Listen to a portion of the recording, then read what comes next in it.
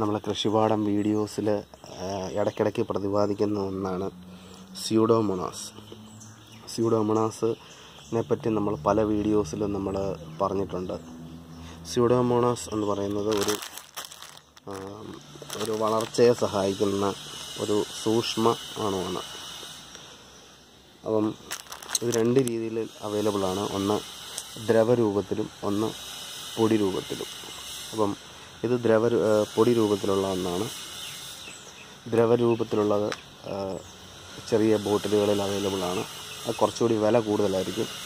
ഇത് ഏകദേശം 1/2 കിലോയ്ക്ക് 50 രൂപ ഞാൻ വാങ്ങിച്ചതാണ്.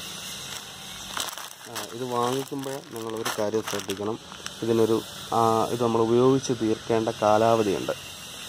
6 മാസം. ഇത് ഉൽപ്പാദിപ്പിച്ച് 6 മാസത്തിനകം അത് നമ്മൾ ഉപയോഗിച്ച് തീർക്കണം. അപ്പോൾ ആദ്യമായിട്ട് ശ്രദ്ധിക്കേണ്ടത്, വാങ്ങുമ്പോൾ ഇതിൻ്റെ പാക്കിംഗ് ഡേറ്റാണ് നോക്കേണ്ടത്. അതിൻ്റെ ബാക്ക് സൈഡിൽ അവർ രേഖപ്പെടുത്തിയിട്ടുണ്ടാവും. അപ്പം ഏകദേശം ഒരു 5 മാസമെങ്കിലും നമുക്ക് കിട്ടണം, എങ്കിലേ നമുക്കതുകൊണ്ട് പ്രയോജനമുള്ളൂ. 1/2 കിലോയുടെ പാക്കറ്റ്, നമ്മുടെ ചെറിയ അടുക്കളത്തോട്ടങ്ങൾക്കൊക്കെ 1/2 കിലോയുടെ പാക്കറ്റ് തന്നെ ധാരാളമാണ്. വലിയ പാക്കറ്റുകളൊന്നും വാങ്ങിക്കേണ്ട കാര്യമില്ല. അപ്പോൾ ആദ്യം നിങ്ങൾ ശ്രദ്ധിക്കേണ്ടത്, ഫസ്റ്റ് നിങ്ങളിതൊരു റെപ്യൂട്ടഡ് ആയിട്ടുള്ള സാധനം വാങ്ങിക്കണം.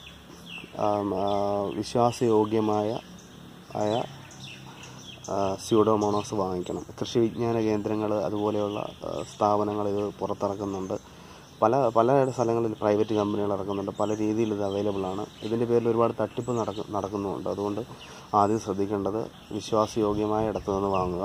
അടുത്തത് ഇതിൻ്റെ കാലാവധി, ഉപയോഗിച്ച് തീർക്കേണ്ട കാലാവധി അത് നോക്കുക എന്നുള്ളതാണ്. ഇത് ശരിക്കും നമ്മുടെ വളർച്ചയെ സഹായിക്കുന്ന ഒന്നാണ്. അതുപോലെ തന്നെ ഈ അഴുകൽ, മൂട് ചീയൽ അതുപോലുള്ള രോഗങ്ങളെ പ്രതിരോധിക്കും. നമുക്കിനി ശീതകാല പച്ചക്കറികൾ നമ്മൾ തുടങ്ങുകയാണ്. അപ്പം നമുക്ക് ഈ അത്യാവശ്യം വേണ്ട ഒന്നാണ്. ഇത് ഇല്ലെങ്കിലും കുഴപ്പമില്ല, എങ്കിലും ഇതുണ്ടെങ്കിൽ അഡ്വാൻറ്റേജാണ്. അതിനെക്കുറിച്ച് നമുക്ക് നോക്കാം. അപ്പോൾ ഇതിൻ്റെ ബാക്ക് സൈഡിൽ നിന്ന് നോക്കിക്കഴിഞ്ഞാൽ ഇത് ഉപയോഗിക്കേണ്ട രീതിയും കാര്യങ്ങളൊക്കെ അവർ രേഖപ്പെടുത്തിയിട്ടുണ്ടാവും. നമ്മൾ വിത്തുകൾ പാകുമ്പോൾ നമുക്ക് കുറച്ച് സ്യൂഡോമോണാസ് എടുത്തിട്ട് അത് വെള്ളത്തിൽ കലക്കി അതിലേക്ക് വിത്തുകൾ ഇട്ടതിന് ശേഷം 1/2 മണിക്കൂർ ഇട്ടതിന് ശേഷം നമുക്ക് വിത്തുകൾ പാകാം. അത് ശരിക്കും രോഗപ്രതിരോധ ശേഷി നൽകും വരുന്ന തൈകൾക്ക്. പിന്നെ അതുപോലെ തന്നെ നല്ല ആരോഗ്യമുള്ള തൈകൾ ലഭിക്കും. പിന്നെ നമ്മളിനി ഇത് തൈകൾ പിഴുത് നടുമ്പോഴും നമുക്ക് ഇതേപോലെ തന്നെ ചെയ്യാം. കുറച്ച് വെള്ളത്തിൽ സ്യൂഡോമോണാസ് കലക്കി വേരുകൾ അതിൽ മുക്കി 1/2 മണിക്കൂർ വെച്ചതിന് ശേഷം നടാം.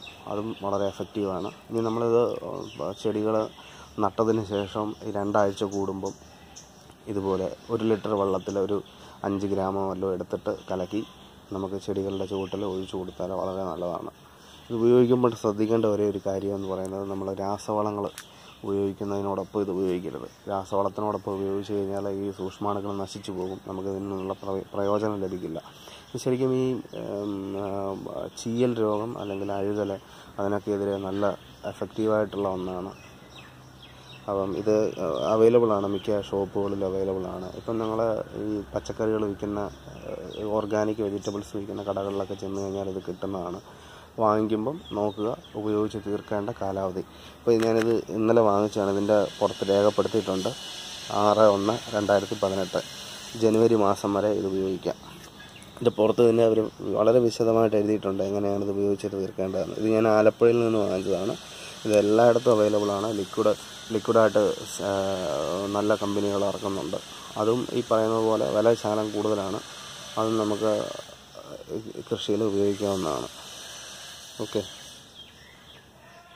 ഇതിലവർ ശ്രദ്ധിക്കേണ്ട കാര്യങ്ങൾ എഴുതിയിട്ടുണ്ട്. രാസവളങ്ങൾ, ബ്ലീച്ചിങ് പൗഡർ, ആൻറ്റിബയോട്ടിക്കുകൾ തുടങ്ങിയവയ്ക്കൊപ്പം ഉപയോഗിക്കരുത്.